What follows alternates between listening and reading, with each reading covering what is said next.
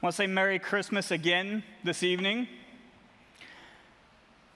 This evening, I don't have a specific text for you. I don't have anywhere for you to turn in your Bibles tonight. I'm going to be reading the text as we go. I just want you to sit back, relax, and listen. What was Christmas like for you growing up? What was your experience like? I didn't have the perfect childhood, but one thing that my parents always did every year is they gave us a lot of presents on Christmas Day. It's like clockwork, our routine every single year. The beginning of December, there's a few presents under the tree. Mid-December, we get to open an early Christmas present. But then on Christmas Eve, something magical would happen. We'd go from having some presents under the tree to the next day, Christmas morning, having a lot of presents under the tree. It would triple or even quadruple. And I remember that I was so excited knowing that this was going to happen every year that I'd go to our tree at 1 or 2 in the morning, and I would just stare at all the presents that I was going to open and just think, this is so amazing. But it's a two-edged sword, isn't it, being up at 1 a.m. on Christmas morning? Because then you got to wait 5 hours and you can't sleep afterwards. But what I would do right at about 5:30 is I would start being really loud in the house so my parents would have to get up and come open the presents. Don't do that to your parents, guys. But even today, whether it's just my family tradition, nostalgia, whatever, I still enjoy waking up Christmas morning and opening a gift, no matter the cost, no matter the value. I just enjoy the tradition of opening presents on Christmas morning. And I want to ask tonight, do you think that enjoying material gifts are superficial or wrong in and of itself? I'm sure most of us would answer no right away. But for many of us, we don't stay consistent with that belief. For many of us, for Christians, our ultimate goal in life is to leave behind all things physical, all things material, and go live forever in a bodiless state up in the clouds somewhere. We're going to leave behind all the physical things of the world and never look back. And I do not tonight want to bore you with Greek philosophy and ancient heresy, so I won't. I'll just quickly say that the idea that physical things, the things we can see, the things we can touch, the things we can taste, that comes from, that stuff is evil, that the material world is evil, that comes from Gnosticism and Greek philosophy. But we can't allow that belief to influence our understanding of the world and of Scripture if it's not consistent with Scripture. What does Scripture say?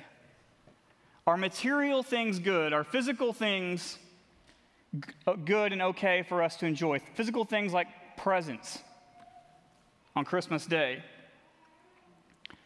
Well, one thing that should just be a knockout short answer is that God created the world. He created a physical world.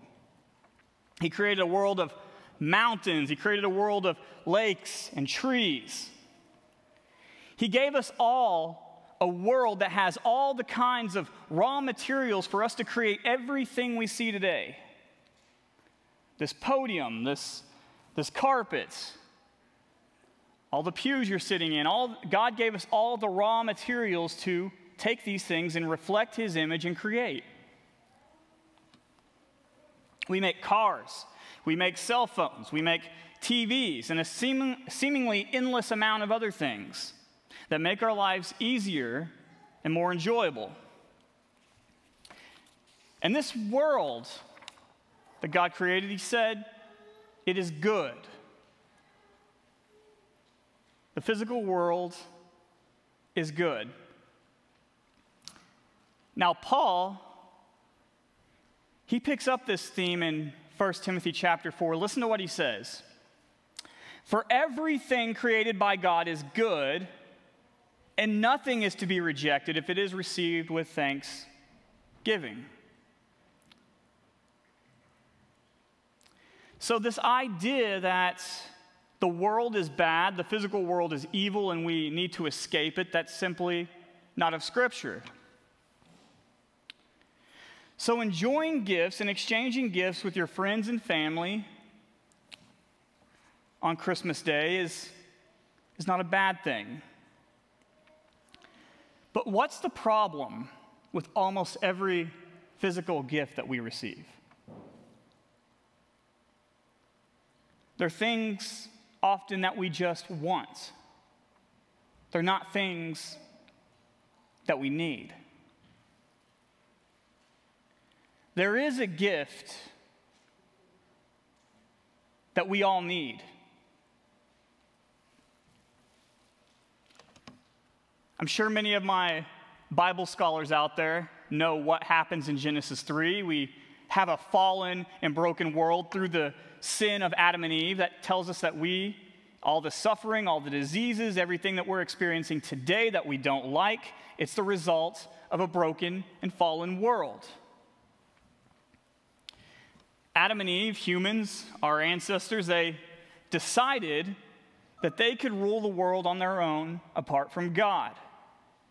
And that's why there's darkness, misery, and suffering. And as another result of this, all of creation, the physical world, is rotting and going into decay and in corruption. My question for you is, because we've rebelled, what should God have done with us and the world?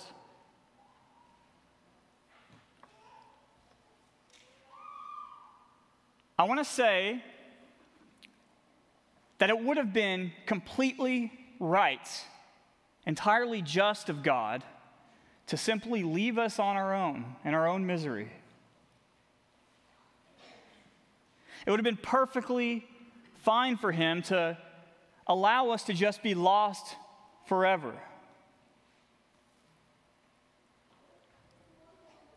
How many of us desire to help someone who has wronged us? It's hard. People do things to us, they say things about us, they say things to us, and doing something for people that do bad things against you or even hate you, that's a very difficult thing. But God's not like us.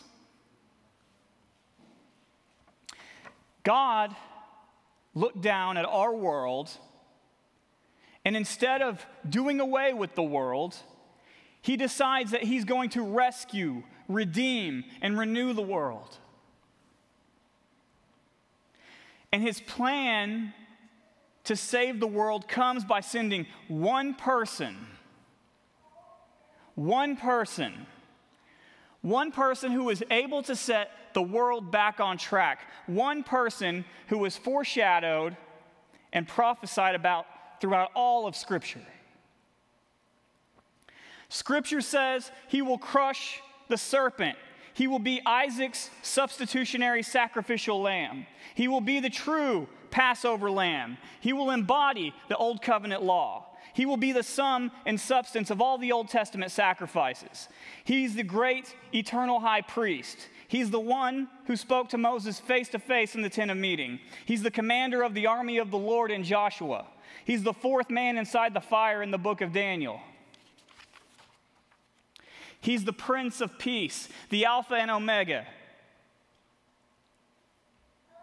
He's eternally worshiped in Isaiah. He will attract the nations to Yahweh like a light. He will be the embodiment of true righteousness and purity.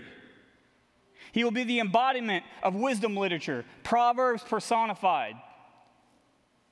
He will launch the new creation. He will be the true Davidic king after God's own heart. He will rule the nations with a rod of iron. He's the suffering servant, a man of great sorrow. He's the human sitting on the eternal throne in Ezekiel. He's the Son of Man in the book of Daniel. He will carry our curses upon himself. He's the king of the resurrection in Hosea. He's the true temple of God who will bring the true eternal Sabbath rest.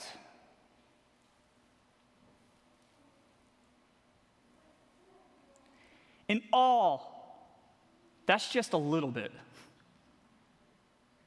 All of the Old Testament points out that this coming one cannot simply be only a human.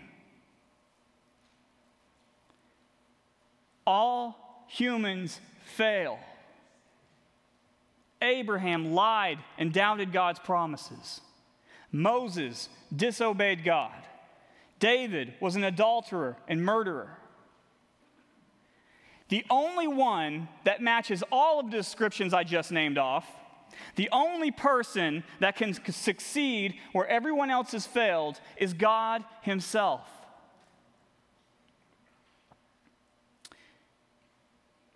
God becoming a human, the immaterial God becoming a human and having a physical body. And that's what we're celebrating on Christmas. We're celebrating that our God didn't leave us to ourselves. If you look at all the other religions in the world, what do? They put God high up on this high pedestal, and they give you a rule book and say, figure out how to get yourself to God. But the Christian religion is the only one that teaches that God comes down to us.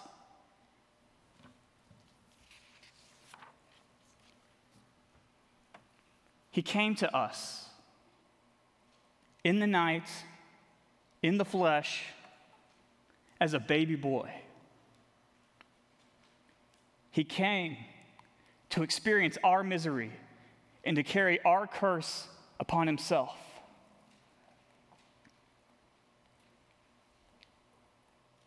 He lies in the manger. Can't even hold his head up, yet controls everything in the universe.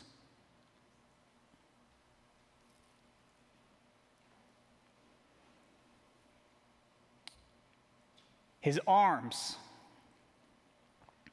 are one day going to grow. And they're going to be stretched out on a tree on top of Calvary.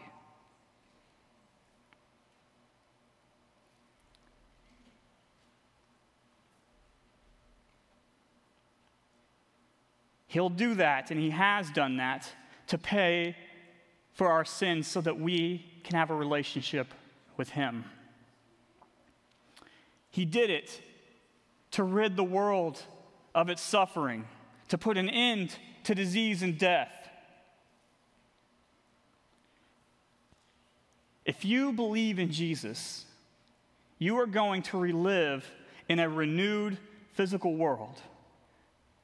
There will be no more wars. There will be no talks of Antichrist, no whispers of one world governments. There will be no more fighting on social media.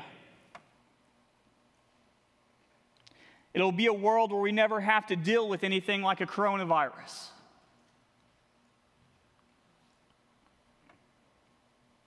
There will be no more corrupt leadership, and there will never be an issue of injustice.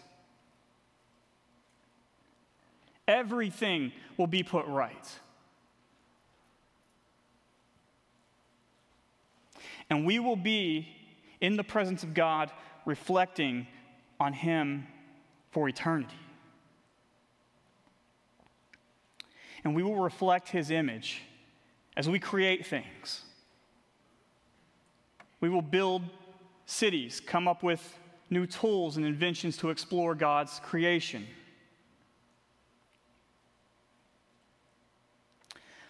But one of the best gifts is that we'll be free from sin.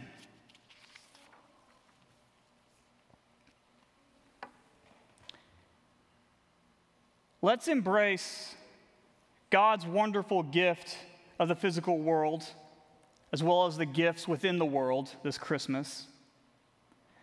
But let us never, even for a moment, forget that the greatest gift that we have this Christmas and every day is the gift of God himself. He is the ultimate reward for believing the gospel. He is our greatest gift. This Christmas, I pray, if you haven't already, that you'll joyfully accept the gift of God himself. I just wish that so many years ago, when I was so excited about all those presents under the tree, that I truly knew what my greatest gift was. Let's pray. Father, thank you for the gift of your Son. Thank you for this baby, fully human, fully God,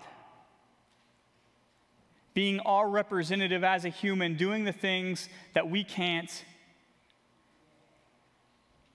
living a perfect life as a human, suffering and dying as a human in our place, and doing what only God can do.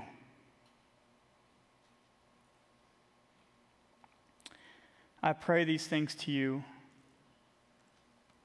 and we ask you that we would all experience the joy that you brought to the world this Christmas. Amen.